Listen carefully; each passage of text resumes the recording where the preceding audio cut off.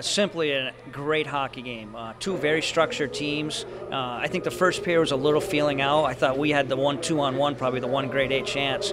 But, I mean, I kept been preaching to our guys down the stretch here in the last 6-7 games. This is what playoff hockey is going to be like. And of all the games, this really felt like a playoff game. That is the league's best over there by record, and I think how they play too. So it's a great test for us. I thought we handled it very well.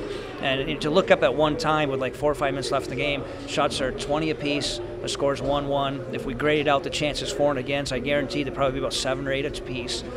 Just a great hockey game. It truly was a great game, and I thought the game took on a lot of different identities. As you mentioned, a little bit different at the start, maybe a little bit more physical than we thought it might be.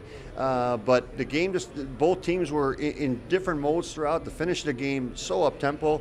On the bench, what are you telling your guys in that situation? Stay composed. Even early on, it didn't have to be said. Even though it's game 62, this was a big game. Just look at the standings. And I told guys, you come to Toledo, you're going to play big games late in the season, and this was a big game. So it had a little bit of that tense feeling to it, and then obviously got a little rough. I thought Joe made a great hit in the neutral zone. I appreciate that they took offense to it, and it kind of elevated things a little bit.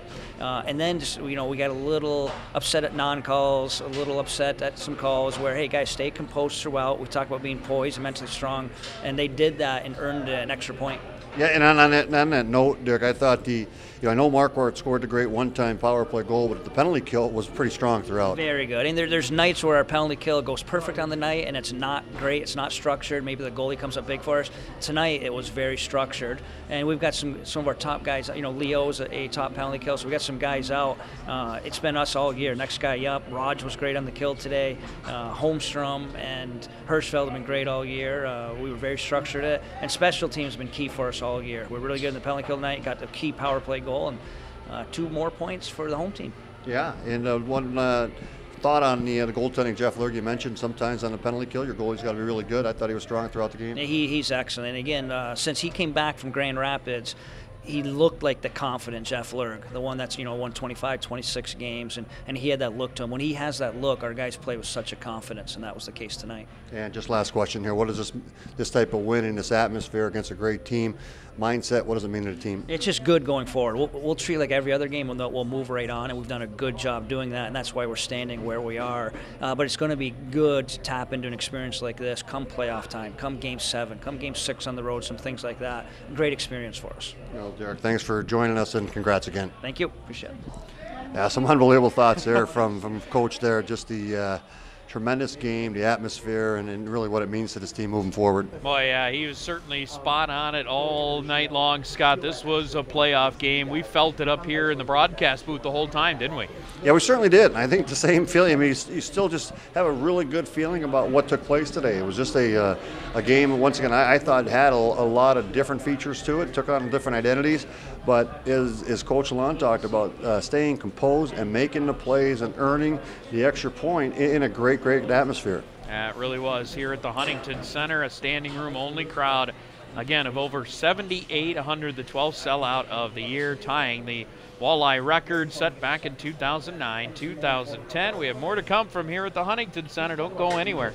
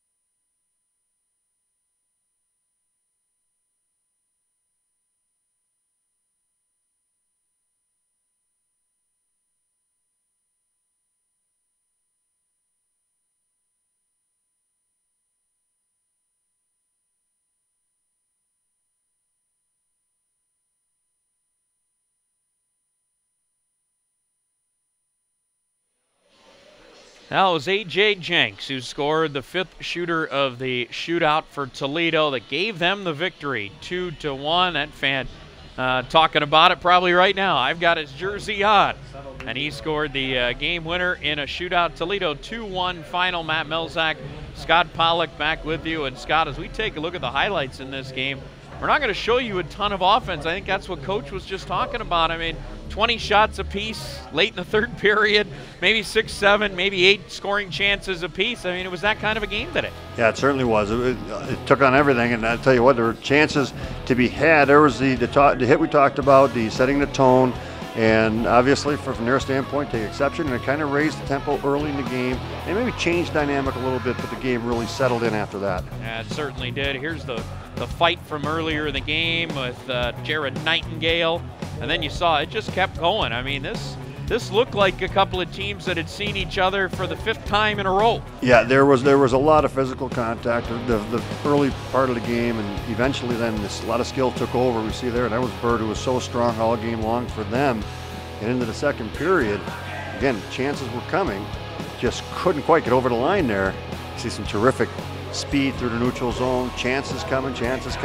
Eventually it was going to take the power play, and the shots that just came off the Shane Sims blast. Rebound, here's Hirschfeld, can't quite get it.